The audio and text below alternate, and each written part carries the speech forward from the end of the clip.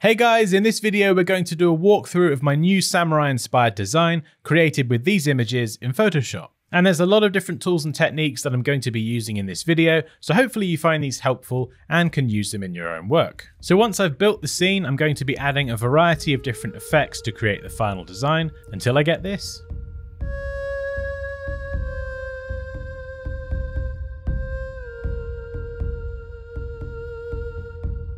This video is also sponsored by Envato Elements, and we'll come back to them later. So, without further ado, let's get started.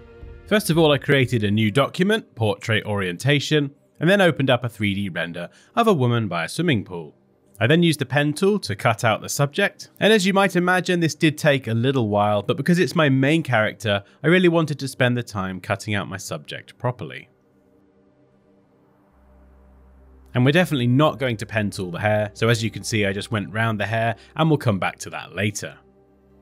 So down the leg, to the foot, and of course the toes. We can't forget the toes. Now this image is a JPEG. The great thing about JPEGs is you can actually save them and it will save that path with this file, so I won't ever have to cut out this subject again. I'm now using the path selection tool to select all of these inside paths, and then from the drop down at the top I can subtract these from the shape just so they're knocked out. Now the path's all done, I can go to the Paths panel, hold Command or Control and click the work path to make a selection, add a layer mask to mask the selection, give the layer a name, and then scale this up and pop it in the center. Now I need some assets from this video's sponsor, Envato Elements. Their platform has millions of assets for things like photos, illustrations, textures, icons, video, motion graphics, 3D, music, all with unlimited downloads, a commercial license, for just $16.50 a month with an annual subscription. And there's a link below if you'd like to check them out. So now I'm on the Envato Elements site, I'm going to browse their 3D assets and do a search for a katana. A quick scroll down, and this is definitely the one I want, so I'm going to click this. I can then select View 360 Render, and then I can rotate this 3D model to any angle that I like and download this as a layered PSD or a PNG file. I'm going to select PSD and download this, and then let's open that PSD in Photoshop. I can now adjust the size, position and rotation and pop it on her back. Next I'm going to use the quick selection tool to select the clothing here. I can hold Alt or Option and click to remove areas from the selection. Now that's looking pretty good, I can add a layer mask. Right click and select Convert to Smart Object. Give it a name, and then right click and duplicate this layer. I'm going to select the main PSD as the destination, click OK, and this is now in the main document. So now I can press Command or Control T to use Free Transform to adjust the size and position. And then once I'm happy, go to Edit and Puppet Warp. I can now place pins on this clothing, and then I can distort this so that it fits the subject's body. And you can see I've pulled it out to the right a little bit, just to simulate a breeze, so it's blowing in the wind ever so slightly. There we go, looking good. Next I'm going to open up an image of a bottom, and I'm rather lazily going to use the Magic Wand tool to see if I can make a decent selection, and I can adjust the tolerance to capture more or less in that selection. I can then go to Edit Cut, and then paste this into the main document, reduce the opacity to help with positioning, and then bring that back up once it's done. Hold Alt or Option and add a layer mask to hide everything, and then with a soft brush everything back in, making sure not to go outside of the actual subject. And the reason I'm doing this is rather than trying to clone out the subject's original swimwear, I thought it would be easier to just give her a new bottom and then match the colors up. Now I'm right clicking the bottom layer and selecting Create Clipping Mask so it's clipped to the subject. Now I'm going to add a color balance adjustment layer followed by a curves adjustment layer. I'm going to use these two adjustment layers that are clipped to the bottom to adjust the color, because right now, as you can see, they don't really match up. And you can see me here releasing the clipping mask and just readjusting all of my layers so that these color changes only affect the bottom and not the subject as well. So you can see me here using the curves adjustment layer to adjust the contrast, and then the red channel to adjust the color. I'm also going to add a levels adjustment layer to adjust this further, and you may have noticed that I actually got rid of the color balance adjustment layer because levels and curves did this just fine. Once the colors are all matched up, I can then use the brush tool to feather the edges of that layer mask. Now let's add some muscle definition. So with the lasso tool, I'm going to make a very quick selection here of some back muscles. Cut and paste this into the main document. and then use the same techniques to position this, adjust the color, and then puppet warp this so that it matches the subject. I can then hold Alt or Option and add a layer mask to hide everything, and then just brush in a little bit of muscle definition in a few key places. I can then right click this layer, select blending options, and then adjust the blend if sliders to blend the muscle and the subject together. Next, I'm going to go inside the Samurai Smart Object, duplicate the layer, and then go to Select, Select a Mask. Click Refine Hair to get a nice head start. And then I'm going to add a bright red solid color adjustment layer and position this underneath. And you can see Refine Hair did a pretty good job, and I'm now just using the brush tool to clean up any of these large areas that were left behind. And using the red background, it helps create a nice contrast so I can see if I've done a good job. So I can now hide this, save and close, and go back to the main document. And I'm going to apply another puppet warp to the clothing and just refine this a bit further. I'm now going to use levels to adjust the clothing and the katana, making both of these a little bit darker. Now I've got an image of some rocks. I'm going to go to Select, down to Color Range, select the white, click OK, and then cut and paste this into the main document. Scale it down and position it at the bottom, and I'm going to do the same with this lovely lakeside sunset. And there we go, I have a naked subject with a sword, some cloth, standing on a rock looking at a sunset. It's all coming together. And with the sunset selected, go to Filter, Blur Gallery, and select Tilt Shift. And I can use this technique to add more depth to my scene. So areas of this image closer to the subject will be more in focus, areas further away will be more out of focus. Now I'm going to tinker with the levels for the rock itself, make this a bit darker also, and then adjust the color balance for the sunset itself, making it a little bit more reddish and a bit more vibrant. Now I'm going to add an exposure adjustment layer to the subject and use this to make the subject much darker because the light source coming from the sunset is in front of her, so she would become silhouetted to some extent. I'm just using color balance again to introduce more reddishness into the subject. And now I have a vector image of a dragon tattoo. I'm going to adjust the size and position of this so it's on her left shoulder. Again, use those blend if settings to blend this into the skin, and then mask out certain parts of the tattoo so it feels like it actually wraps around her body. You can also adjust the blending mode for this if you'd like to try blending it with the skin in a slightly different way. Overlay does look quite cool, but I switched back to normal for now. And then I rasterized the tattoo layer and used the lasso tool to go around the main body of it and then just move it out of line slightly, just so it feels like it wraps around the body more authentically. And then lastly, just clipping this to the subject. Next, I'm using an exposure adjustment layer to add highlights to certain parts of the subject. And now I'm going to do it again and make this even more intense, and then do another pass on highlights around the subject. And this is one way you can do this. You can have one for softer highlights and then one for harder, more intense highlights. And the same goes for shadows as well. There we go, looking pretty good. This next bit is really cool, so I went back inside the Samurai Smart Object, selected the subject itself, grabbed the lasso tool, and then made a selection around the left leg. I can then cut this, paste it back in, reposition it, and do the same for the right leg as well. So these are now on separate layers, and I can adjust the angle of these and make it look like she is walking one foot in front of the other. So let's just drag that left leg layer underneath. There we go. And ideally I would have done this earlier in the process because now I have to adjust the puppet warp and any highlights and shadows that I've added. And you can see here, puppet warp and masks don't get along. So if you have this problem, just convert it to a smart object again and reapply that puppet warp effect.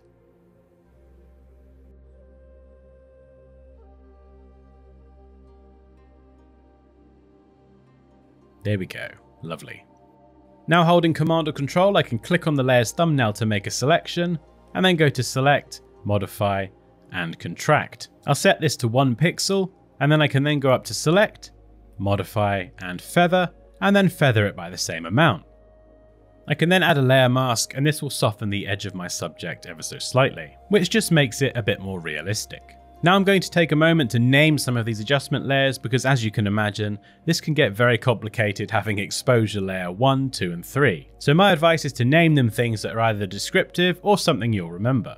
Again, I'm just going to go in and add some more highlights. You know, I was never really satisfied with the highlights on this one. I just kept going over it and over it again and again. And it's definitely worth trying to do this in as few adjustment layers as possible, otherwise it can get really complicated. And you'll want to pay attention to where your light source is as well. So in this example, it's the sun. So I have to think about which parts of the body are exposed enough that the sun would hit them and then cast light. How intense would that light be? Would it be subtle or more pronounced? These are the kinds of things that you need to consider. Now this next bit uses the same technique, but instead a solid color adjustment layer. I'm going to go with a nice warm orange. Right click this layer and clip it to the subject as well. And then change the blending mode. This blends this over the subject in a variety of different ways.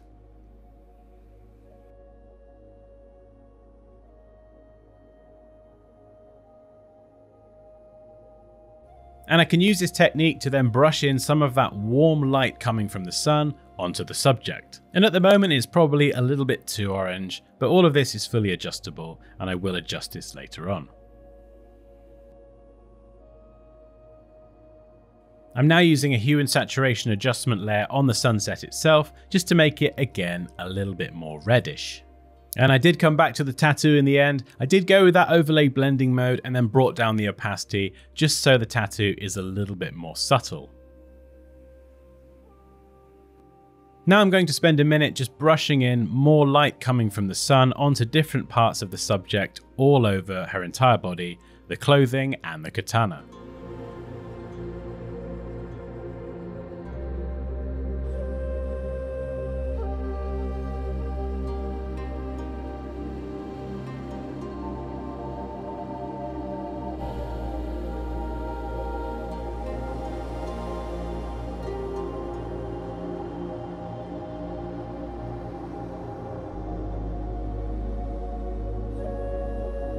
Now it's time for another 3D asset, this time a candle. So again, I'm going to duplicate this into the main document, and you can see I've already downloaded this at the correct angle. And I can then adjust the size and position of this, pop it on the end of the rock, and then use things like levels and color balance to help blend this into the rest of the scene.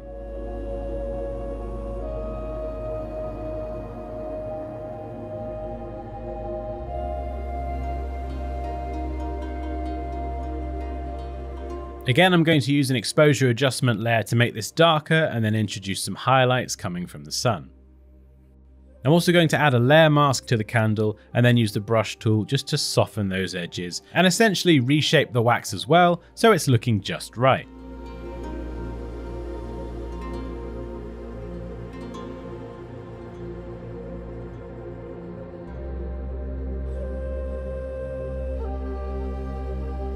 Okay, a few more minor adjustments to the exposure. Now I'm going to add a new layer and call it Flame. Pick an orange color, select the brush tool, and single left click. Although this isn't really a flame shape. So let's undo that, go up to the brush panel, increase the hardness so the flame isn't so soft, click to add again, and then use Free Transform to stretch this up. I can now duplicate the layer and then adjust the hue and saturation to make this a bit more yellowy. And then scale this down, position it at the bottom, and then play around with the blending modes. I did start with color dodge. As you can see, this doesn't really look ideal. So I repositioned this onto the wick and then changed the blending mode to linear dodge add.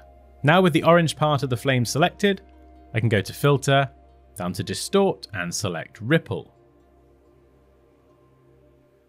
Now I'm going to add another solid color adjustment layer, position this above everything. This is going to be used to add a glow from the flame onto the candle itself. So I'm using the overlay blending mode, inverting the mask, and then with the brush tool and white selected, just brushing this in around the top of the candle. And then using the techniques we've covered already, just making a few tweaks to the color and the lighting. Now I duplicated my candle flame folder in case this next step didn't work. So going back into this duplicated folder, I selected the orange part of the flame, and then selected the smudge tool. I made the brush a little bit bigger and then just pushed the flame over to one side, again trying to simulate that same wind that is blowing the subject's clothing. Now everything's nicely organized into layers. I'm going to group the katana, clothing and the samurai into a single folder now, and add another solid color adjustment layer. Again with a lovely orangey yellow color, and then clip this to the Samurai folder, and then go and change the blending mode. This time I went with overlay, and then I selected the mask, inverted this, and then used the brush tool and the color white to brush in more highlights.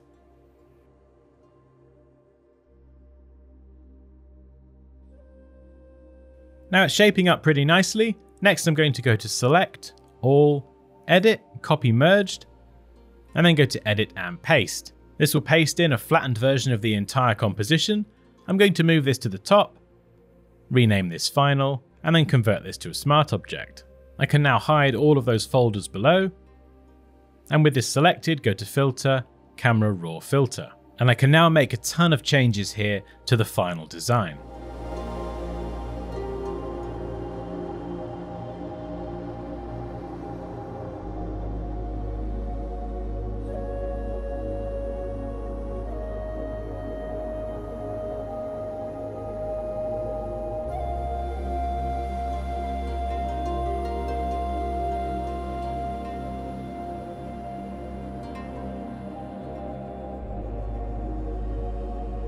One of my favourite things to do is go to effects and introduce a little bit of grain into my scenes, and this simulates the noise that you would typically get if you were outdoors with a camera shooting under these lighting conditions. Now to edit my scene further, I will need to hide that final layer and then show all of those original folders again. Make any changes, edit, copy merged, paste it into the smart object, save and close, and those changes are updated.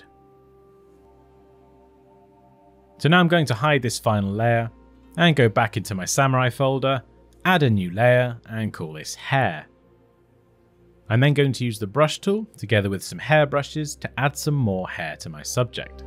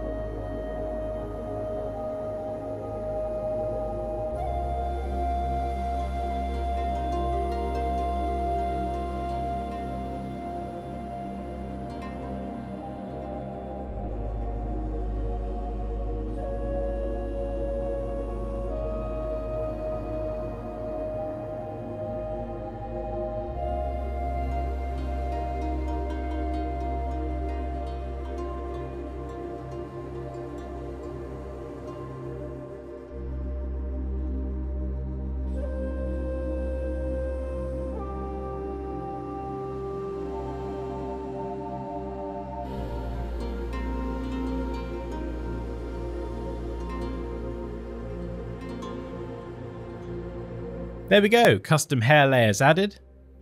I'm now going to add a color lookup adjustment layer and position this above my final layer. Create a clipping mask, and I'm going to use this to apply a LUT to my final design. A LUT stands for lookup table, and you can think of these as color profiles. They're a lot of fun to play around with, so I definitely encourage you to experiment.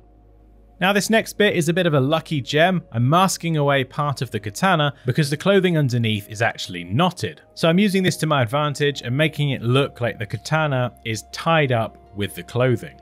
Which is good because before it was just kind of floating in place.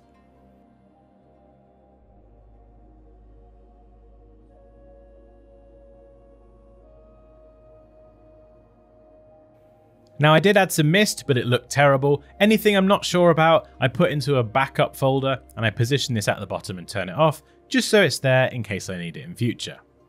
So there we go, the design's now updated in that final smart object. I'm actually going to add another color lookup adjustment layer. This one saturates the entire composition a lot more, and you can adjust the order of these in the layer stack to get different effects. Now I'm going to add a hue saturation adjustment layer to make a few more color tweaks. In hindsight, I would have scrapped all of these adjustment layers and I would have done all of this in the camera raw filter. But anyway, what's done is done. Next I'm going to open up an image of a lens flare in Photoshop. Copy and paste this into the main document, change the blending mode to screen, and then reposition. Nice and simple. So for this next step, I'm going to open up an image of some leaves. I'm going to select them, cut them all out, put them in the main document and make it look like they're blowing in the wind. In the end, it didn't look great, so I actually got rid of it and did something better. But I'll leave you to watch this anyway, because who knows, maybe there's something to be learned here. I'm not entirely sure what, namely just how not to do it. So yeah, enjoy.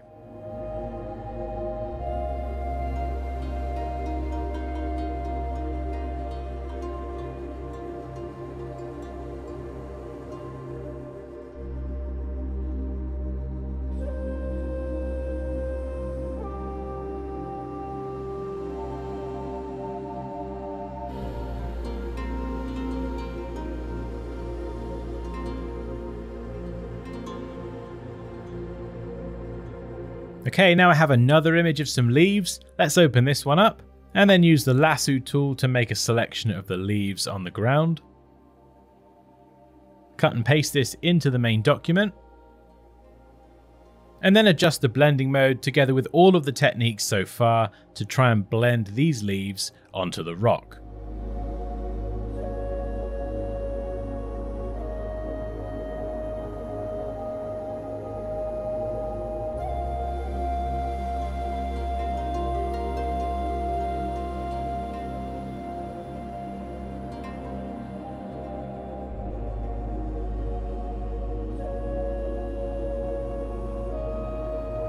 So there we go, it's coming together pretty nicely. I can tinker with that blending mode one more time. I went with screen in the end, and now it's back to these flippin' leaves.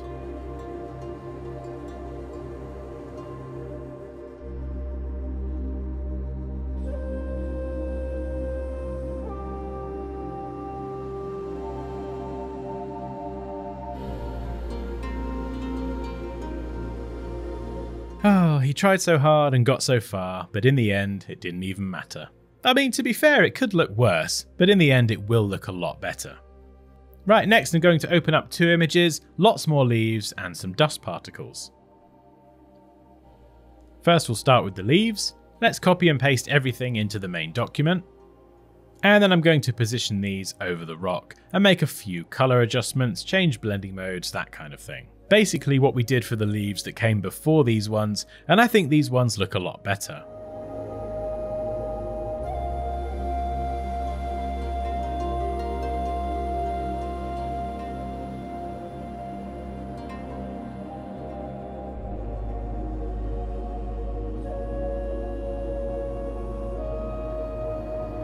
Now let's paste in the particles image.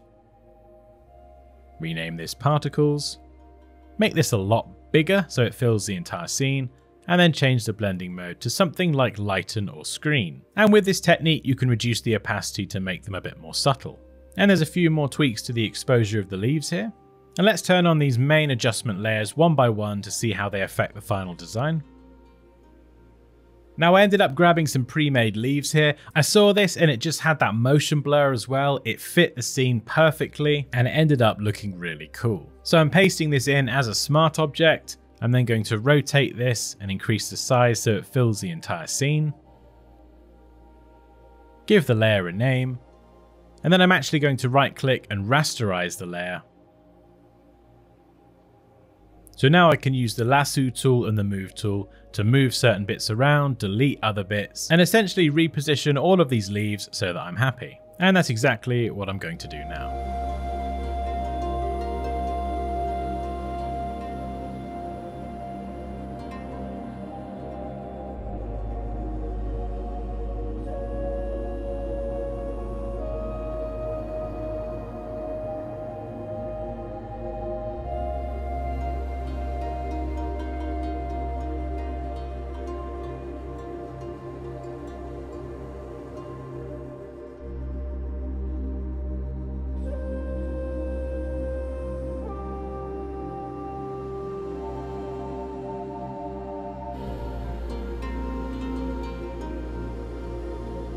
As you can see in the end, I went with a less is more approach, and I think this looks so much better than what I was doing before. Lastly, I'm just going to make a few more tweaks to the color of the rock, namely adding a warm glow to that top edge coming from the sun.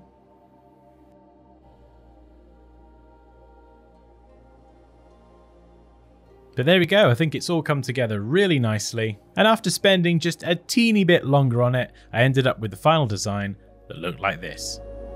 So there we go, that wraps up the video. If you enjoyed this one, you can subscribe for more, ring the bell for notifications. Take care, and I'll see you next time.